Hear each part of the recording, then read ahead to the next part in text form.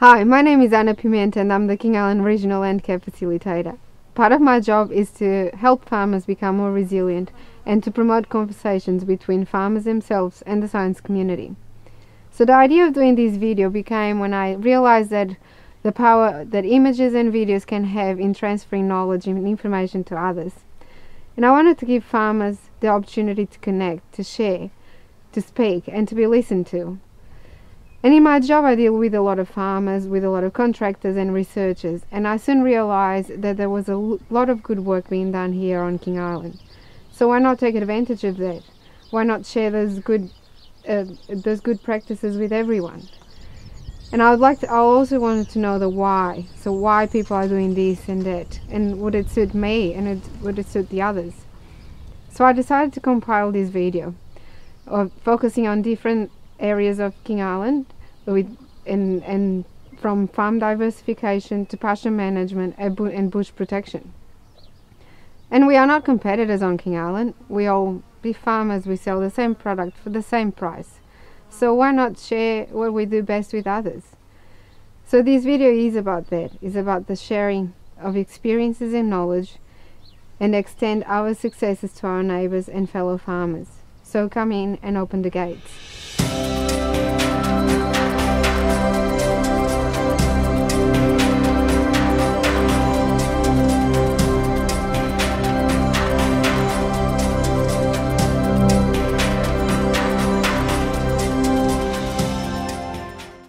Simon Velacoop has a farm at Yellow Rock, north of King Island, 2,000 hectares of mixed coastal and productive land.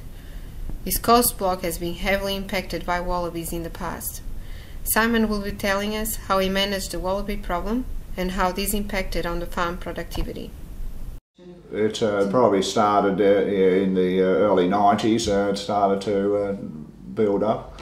Yeah, from it was getting harder and harder to use 1080, and we started shooting about with Shane seriously about probably 15 months ago, I think, I'm guessing, and yeah, I think between us and the neighbours, he's shot about 7,000. Yeah, we used to do a bit of shooting ourselves, but obviously wasn't enough. So now we can run more stock again. I noticed just in the last year we really noticed that we can run more, yes. Before we started shooting, yes, we would feed probably every second day. We'd go out there and feed mobs. We were probably feeding about 200 bales of hay out there during the winter time, and but now I'd say we probably have cut it back to half. Yeah, it's definitely grows more feed. Before the shooting, we probably ran about 600 to 700 cows during the winter in split herds. They'd be there for 2 to 3 months max, and now we can probably run about 800. So in the recent years, each year we try and plant a new paddock of lucerne, and but the kangaroos would really give it a hard time, so finally we put up a kangaroo fence between the lighter coast and on the boundary, and that's made a huge difference. Our plans for the future is to do more, keep up with the maintenance shooting at the moment anyway, while returns are good, and we'll also increase our kangaroo fencing. We'll keep on that after seeing the good results. Robbie Payne and his family own a commercial and stud Angus operation as well as sheep production on the north of King Island, mainly Ricara Road. We know Robbie has been a man of savings, but if there's one thing he's proud of saving is the bush. Robbie's farm has 30% of native vegetation protected. He will tell us how he has achieved this and what motivated him to do it. Original Soldier Settlement Block was about 225 hectares. It would have been developed from bush country and cleared at a face, so basically there was no vegetation left. We currently run a bit over 1,000 hectares. of the 1,000 odd acres, there's 1,000 odd hectares. There's actually about 300 hectares in total that is either remnant vegetation that's been retained, or bush country that we've fenced off, or re-established shelter breaks and woodlots. You know, with the recognition of how the shelter benefited the livestock, and the fact that you know, in the middle of winter, the 60% of the food intake of an animal is basically utilised in maintaining its bodily functions. There was a considerable increase in production that we could see could be achieved if we could provide better shelter, and also the improvement in grass production because of the warmer conditions leading out from the shelter. So we progressed from the biodiversity of protecting remnants, or protecting the riparian, to then protecting remnants that were established previously.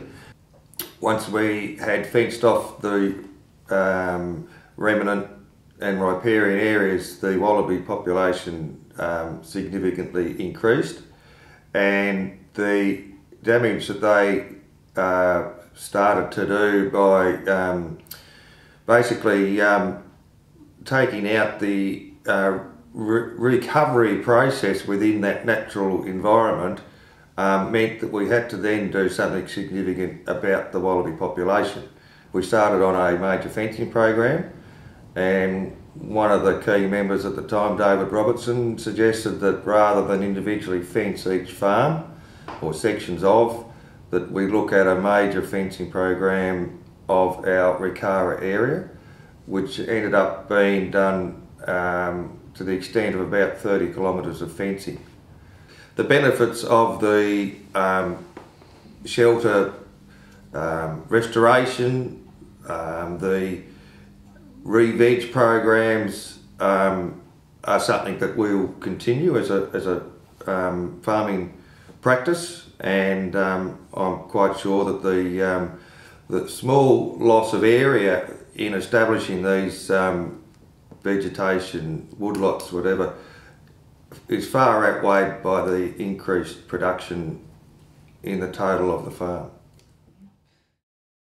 Carmen Holloway met her husband James Hill on King Island. She grew up growing her own food and has always been passionate about agriculture. Coming to a beef farm on King Island, she could see so many opportunities apart from the beef production. For 15 years, Carmen has been documenting the change that her farm has had by modifying the landscape to accommodate different enterprises. This is her journey about farm diversification and sustainability. Yeah, in 1999, I found out about permaculture because I was always interested in gardening and actually how that functions, and just started thinking of all the components that we would like to have around us. The first thing that came along commercially was the Natives Nursery. The next thing we did was set up an orchard. We put in a lot of different trees. And from that we learnt what did do really well here, and such as avocados. So we knew that we could grow avocados successfully here. So recently I've just put in a 45 tree avocado orchard. I started growing garlic in the garden a few years ago, and yeah, that kind of just grew as well out of a hobby.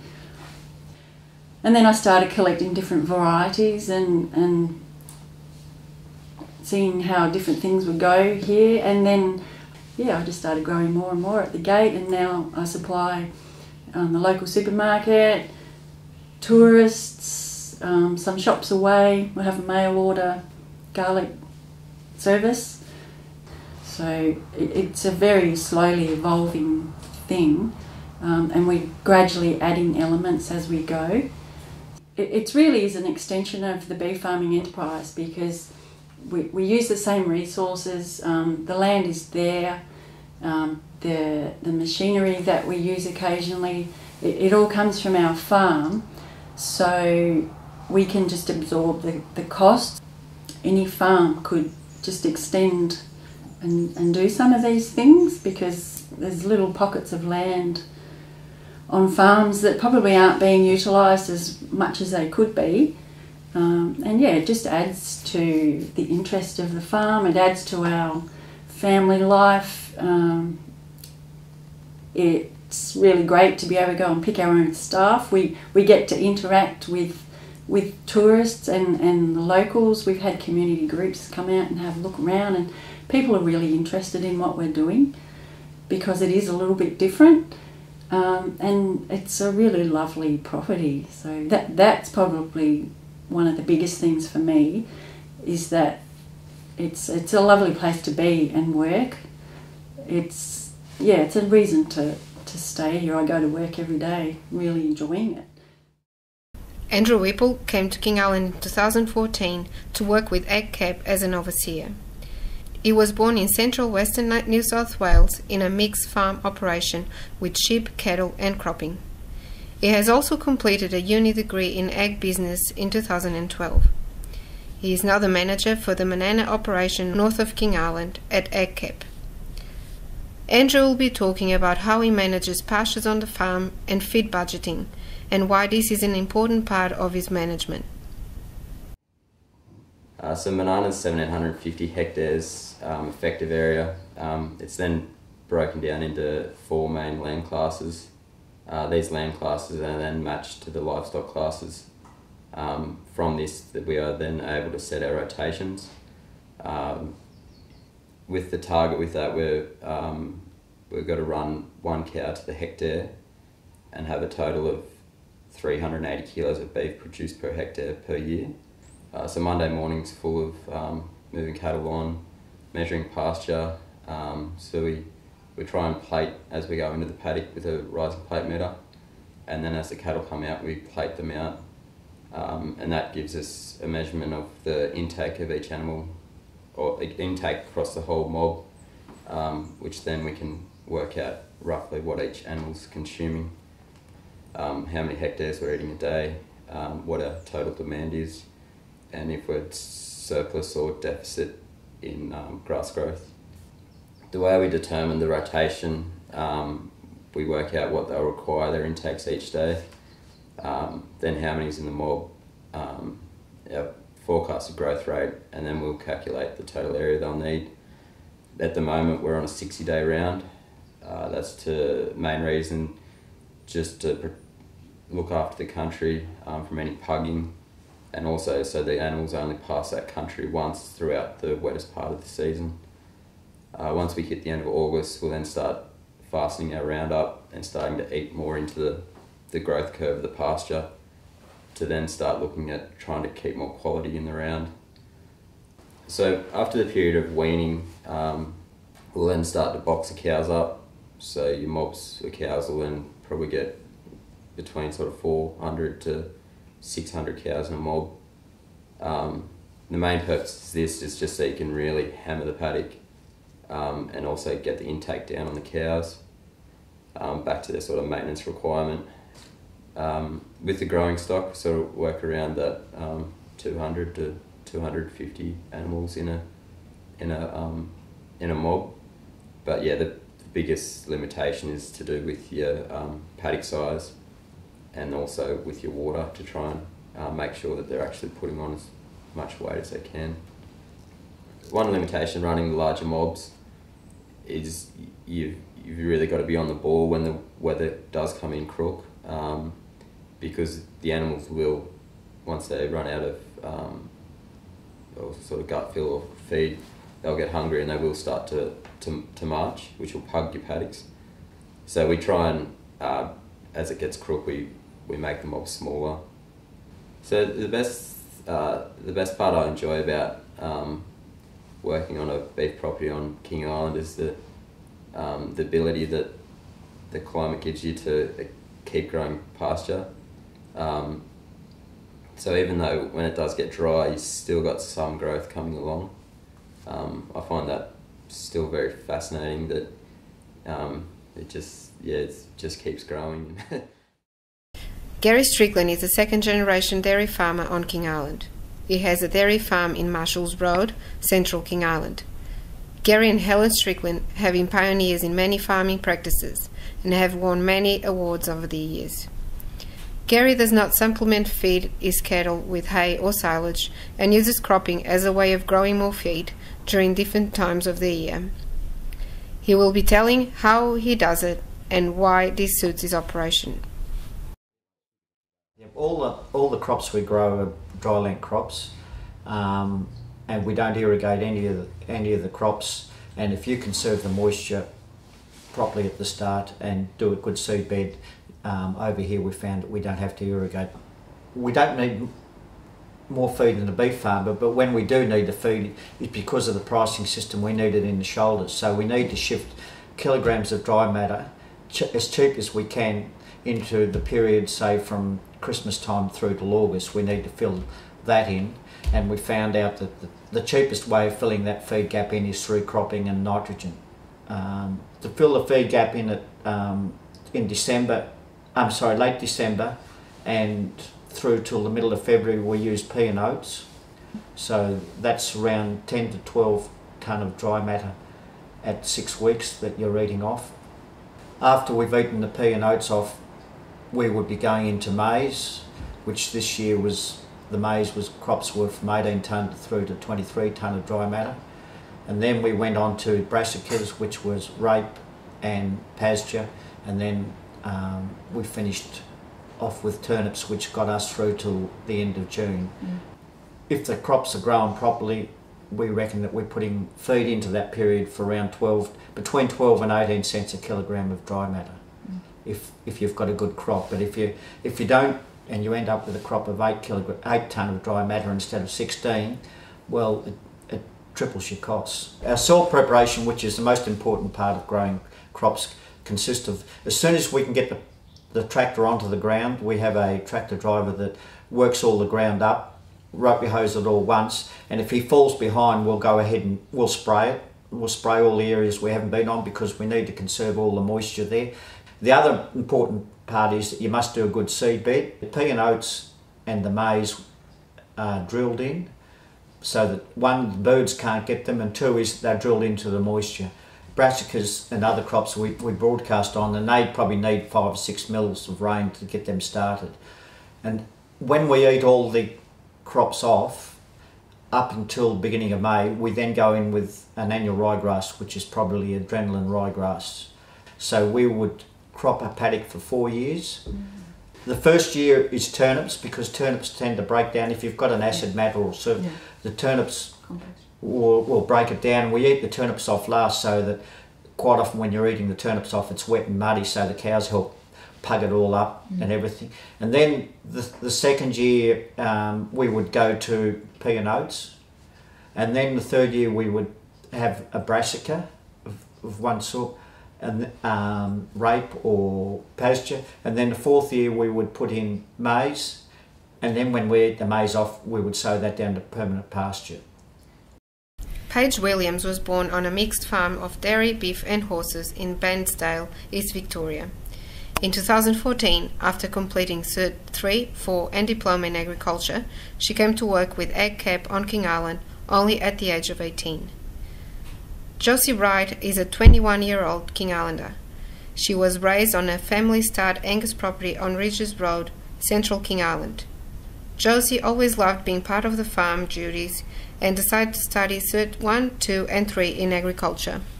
She works with Waverley Station, and she is also completing Cert 4 and Diploma in Agriculture. This interview is about two young girls that chose agriculture as their profession and sharing their passion for the industry. My passion for agriculture came from growing up and living on a beef stub farm all my life, so 21 years, and it's just all I've ever wanted to do. I come off a farm in Victoria, working on the farm with Mum and Dad and even the grandfather. But yeah, it's always been a passion. Love working with cattle, especially Herefords more than Angus. My duties on a day-to-day basis at staff for monitoring cattle, checking cattle, moving cattle, checking fences, water, maintaining the power in fences, also yard work as well, and also pasture management. I'm pretty similar to Paige. I do most of our stock shifts and checking on our stock. Just having a passion for animals in general gets you out of bed and wanting to go to work every day. I think also too, like, working by yourself, like, you have to like working by yourself, but it's also a good thing, like, you can be your own person and do things in your own time. You don't really have anyone. Do it your own way. Yeah. A day-to-day challenge, it's just taking the time and thinking about what needs to be done, not rushing things just to get it done and making sure the job's done properly. Also, another big one is time management. I also think that we see things different to the boys, Yeah. like, not picky on the boys or anything like that, but I just notice sometimes I notice things that they don't pick up on, and in 10 years' time I will have hopefully travelled Australia a bit and broaden my knowledge of other different type of agriculture, not just like beef production. Hopefully maybe have my own property and some little kidlets sharing the passion for agriculture with me, maybe. I'm not sure, that's what I'd like to do. I see myself hopefully owning my own farm, going off and completing my AI course and being accredited to be an AI technician. Also settling down and having a family as well at some stage, and also heading off around Australia and also to Canada and America to broaden my knowledge of the industry and see what they do as well.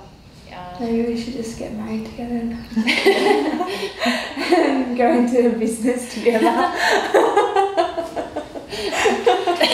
We want to do the same thing. It'd be a perfect match. That's it.